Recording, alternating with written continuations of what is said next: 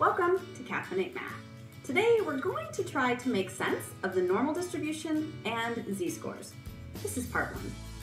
The normal distribution, also known as the bell curve, is a very foundational part of statistics.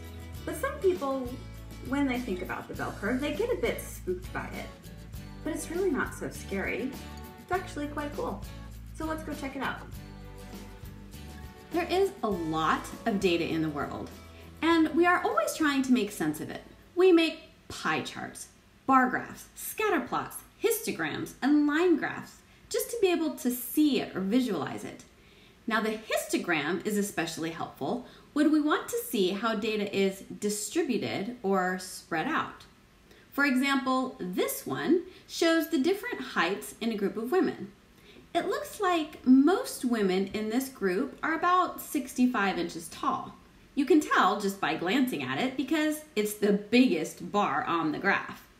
Conversely, you can tell that there aren't very many really short or really tall people because, well, those bars aren't so big. So if one of these women walked out of a room, she'd most likely be between 63 and 66 inches tall, because those bars fill up the most area on the graph. Let's look at another one. In this graph, we're looking at a group of dogs and how much they weigh. You can see that most of the dogs in this group weigh between 41 and 65 pounds. Those bars fill up most of the area.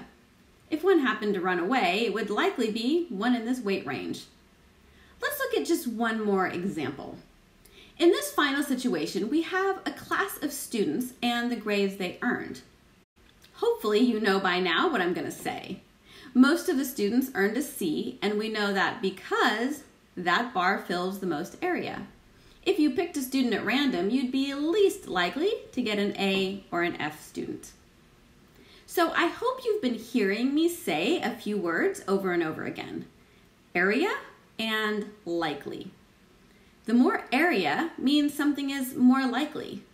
Less area means something is less likely. In general, we could say that area tells us about probability. And this is where the bell curve comes in. While it's not perfect, you can see this shape. And any data that looks like this, well, we say it's normally distributed. So, okay, why do we need a curve when we have the data right there? Well, we don't always have all of the data.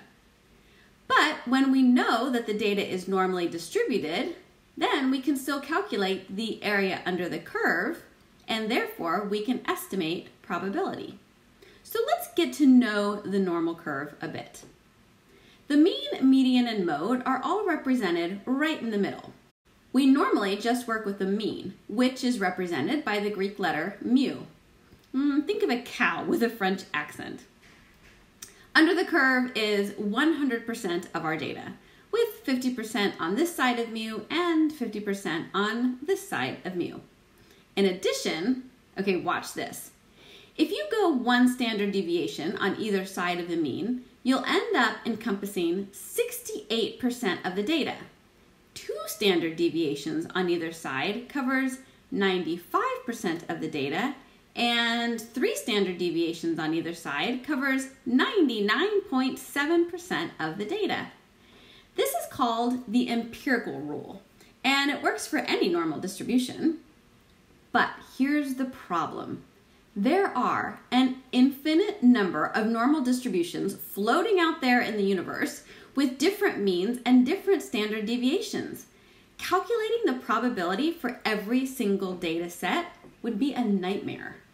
So some really smart mathematicians thought, if we could have just one bell curve, it would be easier. And somehow any other bell curve that came along would just point back to that one. So that's what they did. They developed the standard normal distribution with a mean of 0 and a standard deviation of 1. Then they could figure out the different points on the curve and their associated probabilities. But now the problem is, how do all the normal curves point back to this one? This is where the z-score comes in. This simple formula can take any point on a normal distribution and standardize it to what we call a z-score. And then we use this score to find the area and then the probability via the standard normal distribution. So I'm going to stop there for now. Thank you for joining me in this introduction. If you want to know how to use the z-score, I'll cover that in part 2.